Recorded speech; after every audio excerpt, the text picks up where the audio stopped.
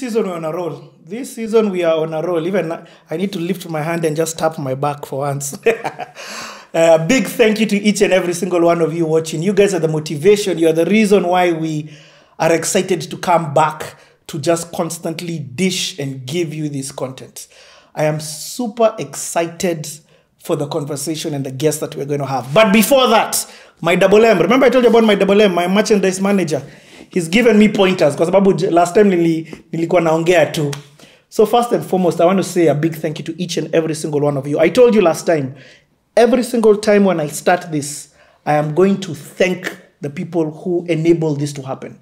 And that is you. You who has donated to this thing, you who has bought merchandise. It costs to do this. It costs money to do this.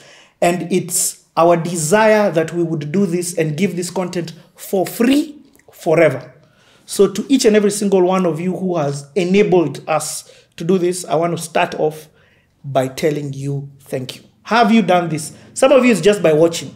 Yes, by watching there's ad revenue which is made. So a big thank you. Some of you go to the MPESA and you send chums. Thank you so much for that. Some of you have committed. Richie, imagine there's some guys who have actually said every single time you're doing a shoot, there's a certain amount of money that I'm going to give you that will go to catering different things because we love the content and the value that you're giving so that others may get to see. Wamai and Aizo here need to be paid for the services, and I am a proponent for not letting people do things for free. So a big thank you to each and every one of you who has given. Number two, as you can see today, I'm in a different hoodie. We've got hoodies. Hey, last time I rapped through this, my double M, my merchandise manager, Ali Kasirika. So he's written for me. You've seen even a plaque card he's given me. So we've got hoodies in different sizes, small, medium, large, extra large, and XX large. Hoodies are the ones like that. You can see them on your screen. We've also got snoodies, again, in all sizes. Price, as you can also see, is there. We've got CTA mugs, and we've got CTA bottles. And guess what, guys? We deliver everywhere where there is a DHL. Yani, we started this last week, and so many of you have already ordered. A big shout out to you. Today we're doing a delivery all the way to the UK. A big shout out to you. We've done a delivery to Eldoret and to various different places. So I just want to say thank you, man, because we started this, and ukweli, you guys have come through like the flu. God bless you. So without further ado, let me jump straight into this. But before I do, one last thing. Last time, 85% of you who are watching and have not subscribed. I am here to say that we are down to 82% of you who are watching this and have not subscribed. So I'm going to give you 5 seconds to hit that subscribe button because it's ideas the back end. It helps with the algorithm. And if you've subscribed, hit the like button or take a few minutes, pause the video and share this to a couple of people on WhatsApp. All this helps with the back end. It's another world of mine called digital, which I will explain to you, but in a different time. So in 5, 4, 3, 2, 1. Thank you so much if you've been watching with us this far, not fast forwarding. Ladies and gentlemen, boys and girls, welcome to another session of the Playhouse. My guest today is one of the most requested guests on CTA. We've been doing CTA for a couple of years, and this guy has been requested. Every single CTA, there's always somebody who DMs me. There's always somebody who writes in the comment section. There's always somebody who tags me asking for our guest to be on. Me and this guest go way back like cornrows. We go back like spine. We go back like the big bad wolf. We go back. We were in the gospel music together. So he's a good friend of mine. In fact, I've got a video snippet of something that he did over 11 years ago. I'll play it a bit later on, so you need to keep watching. A video snippet of something that he did for CTA over 11 years ago. Wow. That's how way back we go. Let me tell you, this guy I have seen, he's got so many different aspects of his personality, or should I say career, or should I say skill set and talents. He's been an MC. When I talk about an MC, this is a guy of albums. There's a singles, the EP, albums, my friend, and mixtapes. He has done it. He has been there. Awards amezipata. He built a name within the gospel industry. Yeah, and I'm talking about within the rap. If you know gospel rap, you should know this guy. Then on top of that, we've got a TV career that he's gone in, from presenting to acting and other things. And then now he has, I don't know if the word is reinvented, metamorphosized. I don't even know what the word is, but he has evolved. He has redefined himself. I don't even want to use the word redefined himself, because he's always been a pastor in that aspect of doing these different things. His vision has been one, but the way he has reached and done things has been different. Hey, I'm preaching right now. But ladies and gentlemen, and therefore he is now a senior pastor, and we're going to be hearing all about this, a motivational speaker. He speaks at different conferences. If you're at the art festival, he's a face that you're seeing. We call him a voice to this generation, a relevant voice to this generation, one who is able to take God's word and demystify it and speak true. Some of you say he's controversial. Niko na wewe, umsesa zingine anasema vitu zingine. Even me, I'm just like, hey, Mr. T. So ladies and gentlemen, boys and girls, including my crew right here, Aizo and Wamai, put your hands together for none other than, I'm going to call him the way I call him, Mr. T, a.k.a. Pastor T.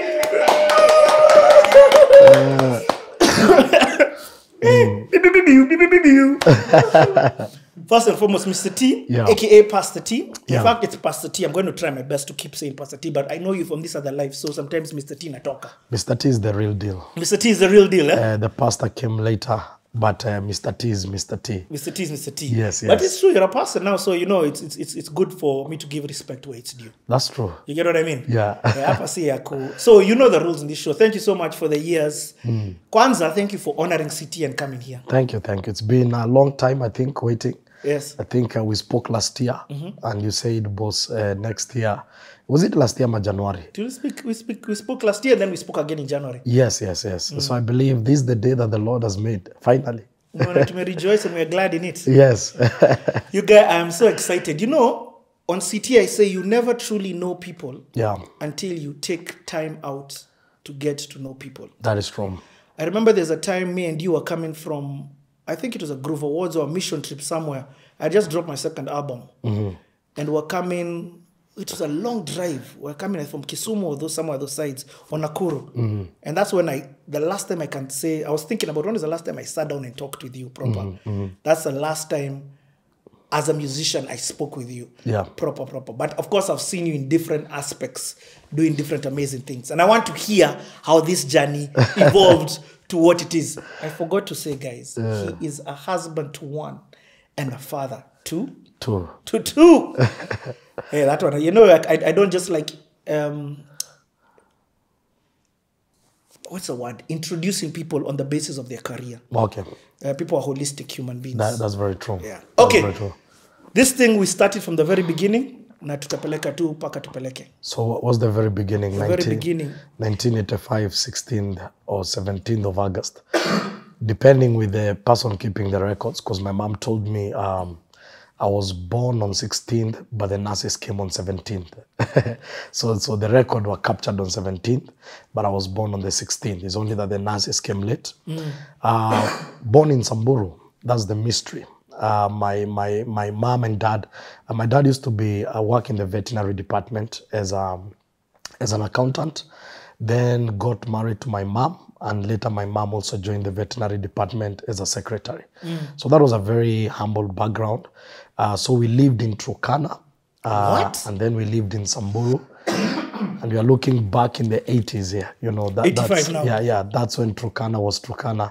If people are talking of Turkana right now, you can imagine how it was then, and Samburu also. So that's where I was born. I remember there's a time I went to visit the hospital, you know, just to see. And I remember I got a nurse there who gave me the record and said, here's your record. It's true you're born in this hospital. And I was even showed the ward where I was delivered. And it was such a humbling moment. Just looking at, you know, what we call destiny versus the place of your appearance. Because sometimes where people are born does not look like where people are going. So literally looking at Samburu, I couldn't believe that, you know, this was the place of my showing forth. But God had his own design. Then we came to Ngong. I think we lived in Ngong for... Goja. Papa tunapeleka Mosmos. Yes. What number in the family are you at this time? I'm number 2. You're number 2? Yes. Who comes before you? There's a big brother. And in your family currently, are you only 2? No, we are 4. Okay. 2 brothers, 2 sisters. So how tell me a little bit about your parents. Explain what it is that we're doing. My dad was an accountant. When I sat down with my dad, what he told me, he didn't get the opportunity to go to the university, but he was a very smart guy. Back in the days, that was his dream. All his colleagues made it, but because of poverty, he didn't get the opportunity. Yeah. So because of going all the way to Form 6, so he got employed as an accountant. I think back in the days, it was easy as long as you have the papers. Yeah. So of course, you begin from a very low level. You know the Gava jobs. You move from one level to another. So for him, it was that very slow upward, scaling up and all that. So my bro was born in Turkana, by the way. He's currently a DJ in Bahrain. It's called DJ Jomex. Nice. So music, I can see music ilikuwa hapo pale. Yeah, music ilikuwa hapo. Yeah, he was my rival. So I think the first diss track I wrote to him. So cool. Kind of the sibling rivalry. Being the firstborn, I think he didn't believe in me. And so I think we colluded a lot to a point now. I had to prove to him that, I'm my own man. Yani, whatever I do. Yeah. And part of where kwanza ulikuwa noma sana, because he used to tell me, unaona vile umse ana rap. Even unafaa kurap. Nikamwambia, mimi si umse. Yeah, so that's it. So my parents used to work there. In fact, I think it's my dad who employed my mom. It was a technical kind of joining. Because when I hear my mom, alikuwa anamwambia, na leo nitachelewa job, unajua. Because the boss used to be in the house. Yes. But it was an amazing journey. How long were you? So you're born in Samburu, but your parents were first in Turkana. Yeah, my brother was born in Turkana. Then I think they were transferred by the government to Samburu. Okay. Then later now they came to Ngong. How long were you in Samburu? We didn't stay for long because my memory, what I can remember from as young as I was, my life began in Narok. Or in Ngong now? In Narok. Oh, Narok? Yes. Okay. From Samburu unaenda Narok? Yeah, kutoka Samburu nafikiria tulikaa nikiwa between 1 year to 1.5. Because mimi memory yangu naikumbukia Narok sasa. Okay. You know those childhood memories. Yes. I think that's where now my mind opened up. Okay. And it is Narok. Going back to kindergarten. Kitambo hakukuwa na kindergarten, ilikuwa nursery school. Yes. You stay in nursery school mpaka uweze kushika masikio hivi, that was the drill. That was the drill then. So my childhood, all my childhood, and I think my life, I've spent a lot of time in Narok. That's where now that became my home. And I saw my parents, grow. I didn't come from a very privileged family, that one I would say. I saw my dad literally become the pillar. Because my mom and my dad, I think my dad ndio alikuwa anakaa ameomoka. You know those families where you have one person who looks like he's privileged. So what my dad did, and he's a man I really respect, my dad worked all his years educating his brothers and educating my mom's sisters. Yo. So all his investment, everyone in our family, my aunties and my uncles, everyone was raised by my father. What? So the dude literally worked to make sure that people have a better life. One day I remember just having a man-to-man talk, and he told me, if I wanted to be mean, I'll be living in my own mansion, driving the latest car. But when I look back, I see my investment in other people, and that gives me a lot of joy. And I looked at it and I said, wow, this is serious. Because that's what he did. So we grew up. How is it? It sounds like this conversation sounds like you and your dad you guys were a tight family. Or are you? I became tight with my dad later. Okay. Because at this time and hustle too. Yes, because later, when I was growing up, of course, I didn't understand my dad. I think I was a man. I was independent in my way, kinda, because from nursery school to class 4. By the time I was in class 4, I was running my own gang. I was very influential at a very young age. I was in a school called Lenana Primary School. So you go to nursery, so Lenana Primary School is the first school? So that's the first school. And it's in Narok? And it's in Narok. Okay. So in Lenana Primary School, by the time I was in class 1, my desk mate, right now my desk mate is the current, I think, the current secretary in the county. He was the son of an MP. Then my other desk mate was a Muslim who came from a very influential family, and they had all this wealth, and I was surrounded. And then my other desk mate alikuwa mtoto wa DC. So alafu sasa kuna mimi mtoto wa quote unquote hustler. So it was very hard for me to fit in. Sometimes unajuanga umesota, when now you begin to hear what guys are talking about and all that. Because I think I saw my first spaghetti when I was in class 4. Me, I didn't know there was anything like spaghetti because home ilikuanga kasi sembe ni sembe, you know. To a point tulikula sembe mpaka tukadharau mpishi. And I think your influence ilianza kunipatia space ya kujaribu ku find identity na presence. And so the only way to find my identity and presence was now to come up with a very negative kind of team. So I was running a whole gang. Because there's a place we're living and then tukamove tukaingia ghetto. Kuna place inaitwa Majengo. So Majengo Narok ni ghetto. Kuna majengo ya juu na majengo ya chini. So sisi tulikuwa majengo ya juu. Hiyo ni ghetto. So most of my buddies now came from there. In fact, by class 4, the guy who later became the ringleader of the street family was part of my crew. What?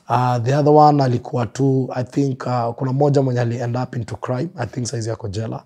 Then the other two alikuwa tu ni wasee wa mtaa. So I had a clique of around 6 guys. I was untouchable. And bro, in your class 4? Yeah, in class 4. Ghetto ufanya unamachua mapema, yani unajua survival mapema. Because I remember tukiwa parade, chuo zetu ilikuwa siku ya kufunga mnaambia mbebe panga au kuja na panga / ama jembe to clear the field. Yes. So when you close and when you open, you need those tools to clear the field. So I remember it was during a closing day. Ilikuwa weapon. Hizo zilikuwa weapon. So ilikuwa closing day. And I remember tulikuwa tunapanga line. There's a way, you know, kulikuwa na line ya class 1, class 2, class 3, class 4. And then the head boy will come to make sure that the line is straight. So mimi na uchokozi tu nikaeka tumbo mbele. Umse akani punch. Na alikuwa class 7 going to class 8.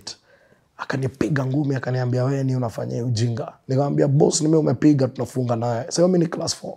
So the whole school knew kuna class 4 nafunga na class 7. Okay. And everyone was waiting for that war. But the funniest thing, I didn't fight. My boys did the work. Your crew, your gang? My gang did the work. So the report reached the mistress. Ukisema gang for real, it was a gang. Yeah, ilikuwa gang maze. Walikuwa ruthless. Waswalingia bush wakakam na mamiti tukachapo class 7. So kulikuwa na whole news. Even my brother was afraid kulikuwa na whole news. Class 4 amechapa class 7. Because everyone waited for that war. You know, it's big. Back in the days, kufunga na mse, it was big. Yeah. And then only class 4 nafunga na class 7. Nani going prefect? To class 8. Nani prefect. So I was meant to go to class 5. So the news one, ikafikia my dad. Na the news ikafikia the principal. So everyone was waiting for us to open school. But at that time, my dad realized now, I think I'm losing this guy. So he decided to take me to a boarding school. Bro, okay, first and foremost, for context. Yeah. Because you said Ngong. Yeah. I've been to the Mara. Yeah. And when you go to the Mara, you pass Narok. Yes, yes. That's the area that you're saying. Now that's the area. Okay. Yes. Okay. Back in the days, it was like a small village. So that's the area. Wow. From Narok to Mara is around, I think, 150, 180 kilometers. Yes. It's quite some journey. Yeah. So Narok, you're mta. That's where I've grown. This is what's confusing me. Your name is Mwangi. Yes. So you're Kikuyu. Yes. What are you doing in all these different areas? I think it's because of my parents' trade. You know, working in the veterinary department, you need to be where cows are. Literally. You need to be in the nomadic field. Yes. So they kept on moving. And they kept on moving through Samburu. And then now we found ourselves in the Maasai land. So that's how we found ourselves there. Okay. Though it was tricky because all the post-election violence used to be very tough on us. Because, you know, now you have to be ethnically profiled. You know, I hear people talk of elections and war, and I'm like, you know, many people don't understand what this means when you are marginalized in a certain area. Because now they used to profile us. I remember there's even a time, I think in 1992, we had to be dressed like women because they were targeting the boy child. I was a young boy, and I remember my mom literally dressing me as a girl. So we're given girl dresses, unanyolewa, so you don't look like a boy or a girl, and then you are taught how to respond. Because they will ask you 2-3 questions, and then in Maasai, and then you need to answer. It was so bad, because the area MP had given an order, and it was live. He said, Wakikuyu mtalala flat kama basha. That is 1992.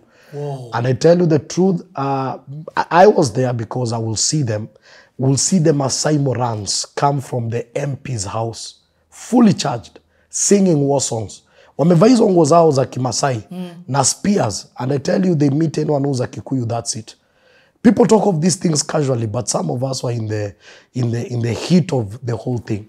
To a point now, we had to invite our Masai uncle to come and live with us, so that he can say he's the owner of the house and they will not touch him. Yo, bro, me, you know, you said post-election violence, my head ran to 2007. Well, unaongea juu ya multi-parties in the change. Yes, 1992, 1997, because Narok was a hot spot. And, you know, that it was considered that that's supposed to be a Maasai territory. And these other people are called Madoadoa. Madoadoa simply means... Tutatoa Madoadoa yote. Yes. I remember that. I remember that. Yes, so these were considered as intruders. And you know, the worst part is that the people you love, the people you've grown with, like I remember it's only during the Kibaki era that our land was restored. We had 10 acres somewhere in a town called Kisiriri. What? And literally people came and said title deed ni makaratasi. And my grandmother was kicked out. I remember my grandfather hiding in a tank in that time, so that he cannot die, because they were targeting older, anyone. They were targeting anyone that is a man. You know, the concept of the Bible, kill all the men. They didn't have a problem with women. So when my grandfather heard that these guys are coming, and the guys were sent by our neighbor, our next door neighbor, Yeah. Because I remember these guys came, these are young Maasai Morans, they came and they asked my grandmother to cook for them. And my grandmother cooked. And you know the way naturally a grandmother will serve food with her hands. Akawasavia ugali na mkono akasema ni chafu. Apike tena. So she had to cook again. And then she gave the milk. Then they asked, tupatie sauce ya maziwa. Now that's the cow. Because how do you have milk and you don't have the sauce? At that time, my grandfather is in a tank, half water, and is there at the age of 70. I think more than 70 years old, hiding. And then later, my father comes to the neighbor, just to tell him now, I think tutahav kuhama, nyumba yetu iliibiwa, the few things that were left, we want to bring them. Then my father finds his whole unit in that guy's house. Guy. And he's like, wait, so this is the guy who has been planning on our attack. It was so sad. When you hear neighbor turning against neighbor, that thing is like a spirit. Yani people you've lived together, people you've worked together. Sometimes you even Christmas you organize together. Because I remember we used to go to Shags. Hizo day tulikuwa tumeomoka juu tulikuwa na TV. So mzee alikuwa anabeba TV tunaenda nayo Shags. The whole village will come. And I tell you, these are our neighbors. Then you find your whole unit in a neighbor's house. It was so heartbreaking. So you guys had to move then? Yeah, I think for 10 to 12 years, people used to live in our shamba. We couldn't take them out. And these are strangers. Some will live and farm. You have the title, but someone will say he's in Makaratasi. You came and stole our land. It's so bad. But I bless the Lord. Slowly the government took over system, Sharia, nini. Now we are back. We're even farming in the same land. But still the tension is still there. You know, still people look at you funny. You go to that town, you can sense the silence. You drive and then you drive in your farm. Because you know, some of these things are like spiritual codings. I hear you. Yes. I hear you. That hatred is beyond hatred. Yes, yes.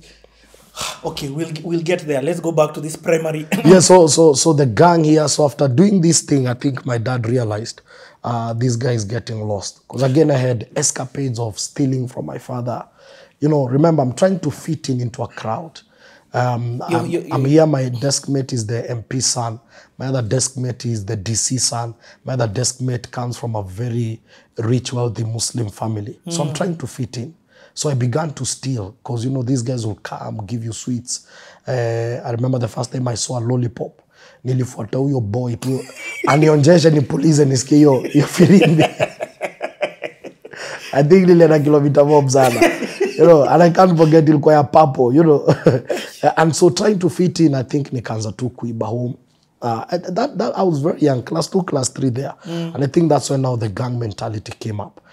Because peer pressure and also that concept of trying to fit into a certain company.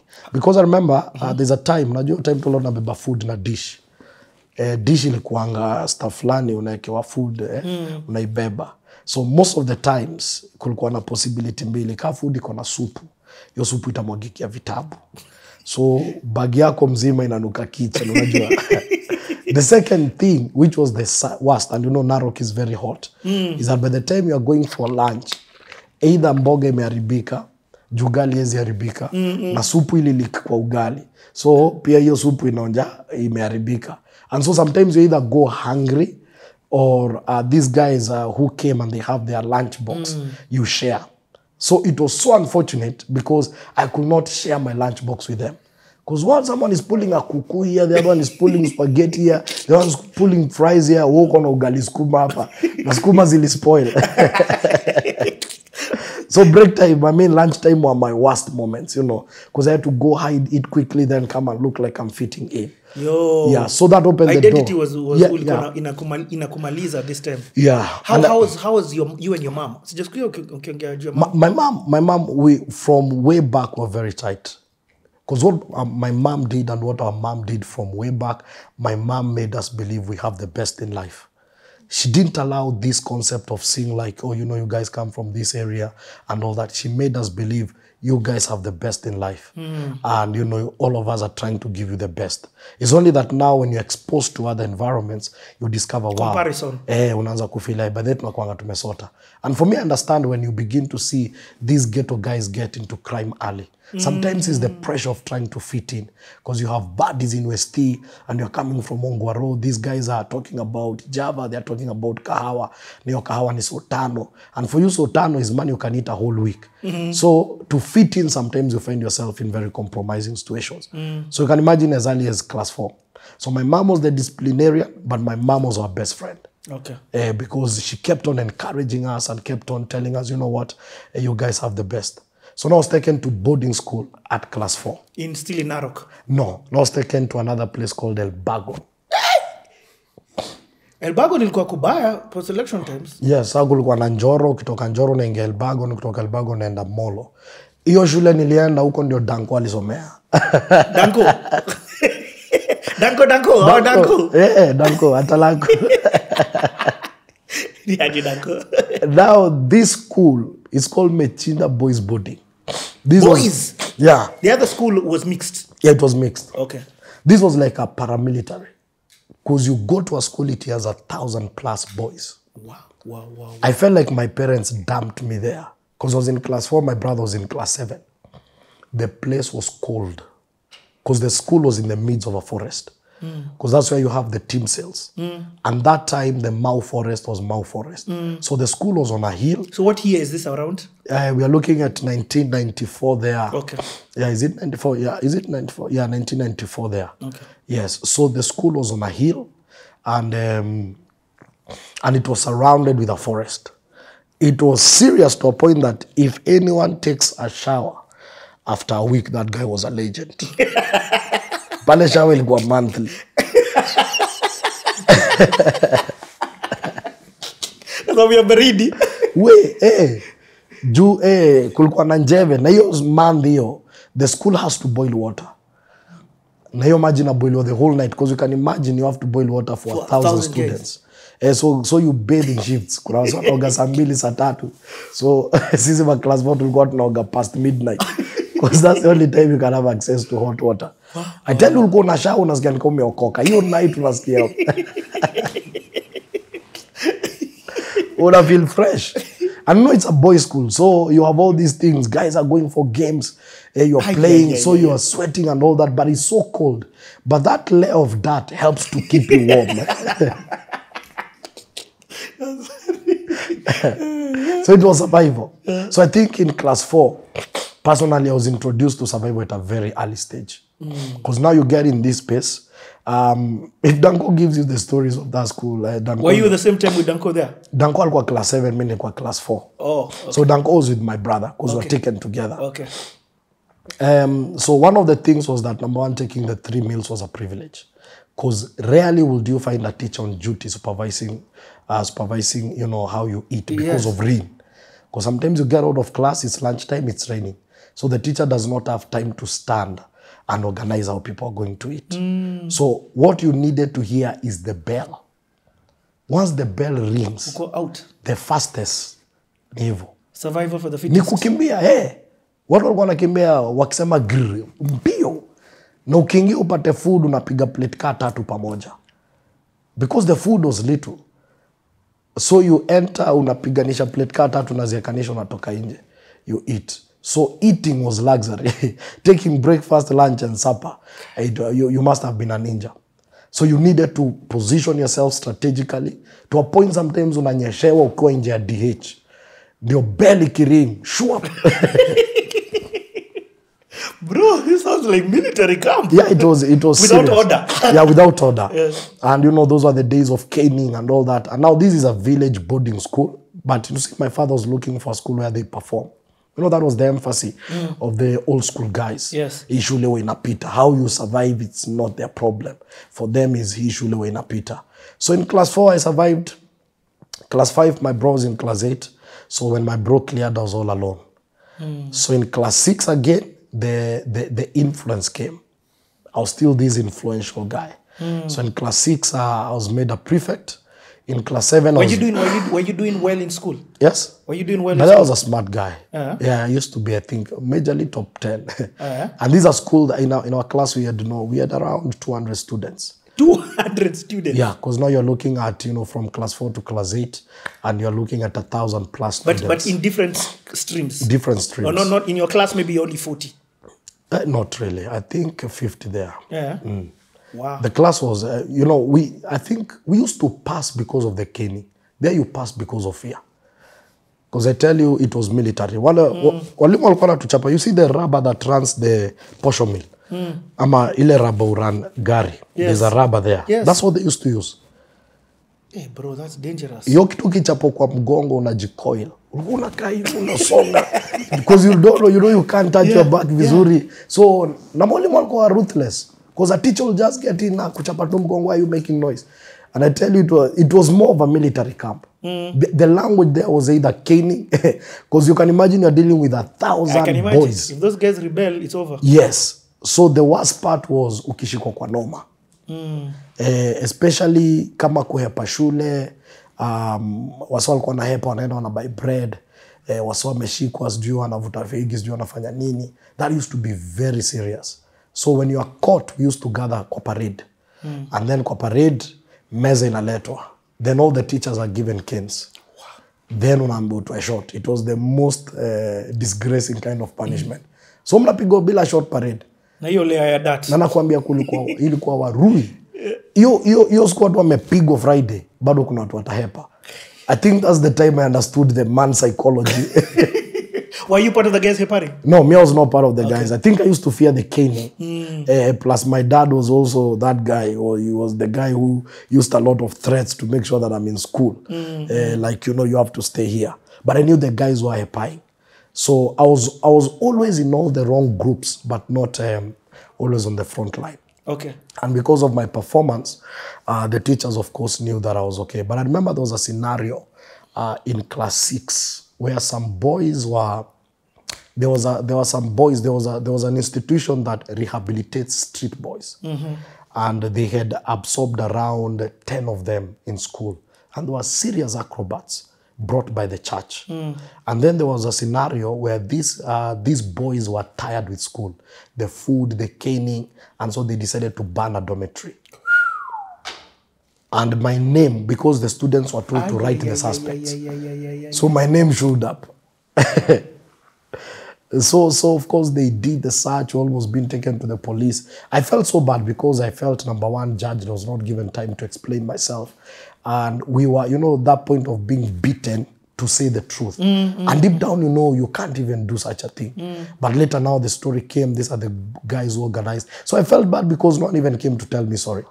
And yet they've chapped you. Yes, I'd been cornered to say I was part of the team. So I'm telling them, no, even you, your lips are very black, unavutanga bangi. So I'm like, you can't just look at me. My lips are black, So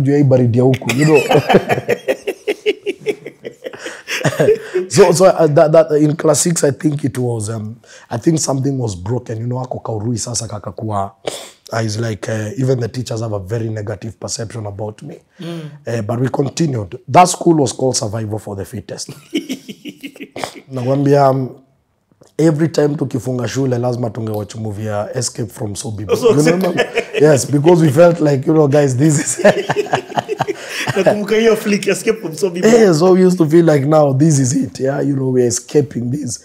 This is full mashidas and all that. So class 6, very good. Class 7 was made assistant. There's something I've heard you say. Yeah. That is the only time I've heard you say it. So church sahi haiko in your mind? Nothing. I was a Catholic by that time. And for us, you know, at that time, you attend mass for the sake of attending. Yes. There was nothing. In fact, we used to love to go to church on Sunday because there was a girls' school called St. Mary's. And the two of us, Michinda boys and St. Mary's girls, that it was enough for us to fill the church. So that was the first service. Yes. So moment yetu ya kushaini ilikuanga hiyo Sunday. So tulikuwa tunaenda church juu ya madem, haikuwa story mob. And then on Sunday, it was the best time to go and buy food. You know, makriba na nini. Nasi ni mikriba za maana, ni mkate, sukari. There was something we used to mix. Sukari, blue band, chocolate. And then you suck it the whole day. It was a serious, it's about bana. It was a serious collision.